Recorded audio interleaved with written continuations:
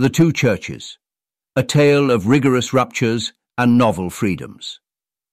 There is a parable, or so it goes, of a grand old bank, a place where treasure had been kept for centuries, entrusted from generation to generation. The bankers of old handled their charge with trembling hands, for they knew their wealth was not theirs, but held in trust for the townsfolk who, rich or poor, depended on it. The gold within was ancient, as much a part of the people as the stones in the village square. The bankers did not invent the treasure, they merely safeguarded it, protectors of the timeless. Yet, one day, new bankers arrived. They carried with them clever smiles and new philosophies. They eyed the treasure, not with reverence, but with a certain cavalier curiosity. "Why should we hoard what the world demands we spend?" they whispered to one another, and in the darkened vaults their whispers grew bolder.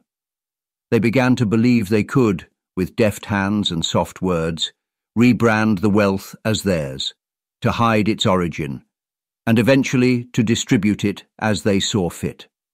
A bit here, a bit there, never too much, never too little, lest the townsfolk grow suspicious. They would mint new coins, glittering and bright, a fresh currency that bore none of the old marks or symbols, none of the weighty legacy. And so the vaults were opened, not to the poor who sought a glimpse of their heritage, but to the modern world that demanded novelty over antiquity, currency over gold. The bankers, in their cleverness, hoped that if they emptied the vault with enough flair, no one would notice the treasure itself was gone. And as the coins flowed out, some began to wonder if the vaults had ever held anything at all. The irony, of course, is that the new bankers despise those they deem the rigorists, the townsfolk who come knocking at the vault door, pleading for a glimpse of the ancient gold. The rigorists are accused of clinging to memories, of lacking imagination, of refusing to join the revelry of novelty. Yet these townsfolk, though they are painted as rigid, hold in their hearts the same strange paradox that has always animated the town. That what is ancient is also new, that tradition does not merely look backward, but speaks across ages, with a voice that defies time itself. But here lies the crux of the paradox. For the new bankers, the old gold, the unchangeable treasure, is a kind of heresy. They would have us believe in two banks, two economies, one of open, novel currency, and another they dismiss as a rigorous relic, outmoded and in need of silencing.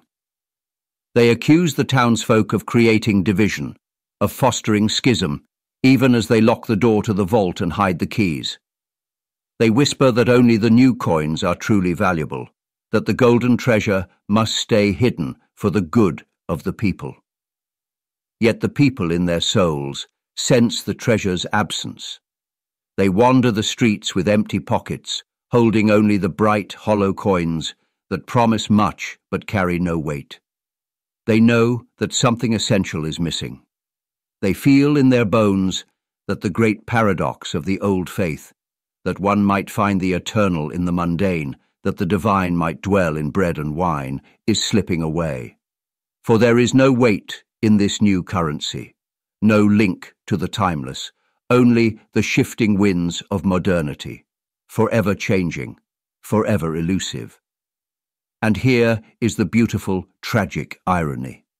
The new bankers, who pride themselves on innovation, are the true revolutionaries, tearing down the vault and scattering the gold without knowing its value. Meanwhile, those they label as rigorists, those who would cling to the ancient and the eternal, are the only ones keeping the paradox alive. They hold fast to a faith that refuses to fit neatly into categories, a faith that is both rigorous and liberating, demanding and merciful, ancient and ever new. But what can they do in the face of locked doors and clever whispers? What can they do but continue to knock, to cry out for the treasure that was entrusted, not for the bankers, but for the people? And perhaps that is the final paradox, the one the new bankers cannot see, that in guarding the treasure with reverent rigor, one might, after all, open the door to true freedom.